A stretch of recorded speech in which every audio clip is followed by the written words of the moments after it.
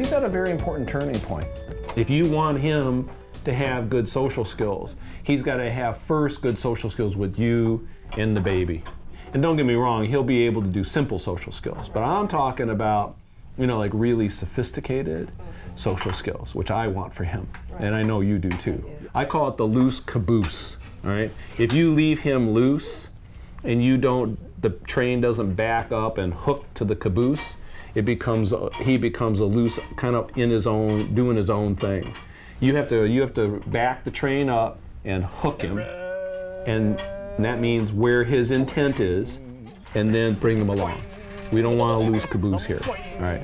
And he's come so far with his language. This shouldn't be hard, but we've got to essentially woo him upward by starting where he's at, and then taking him where he needs to go. Okay?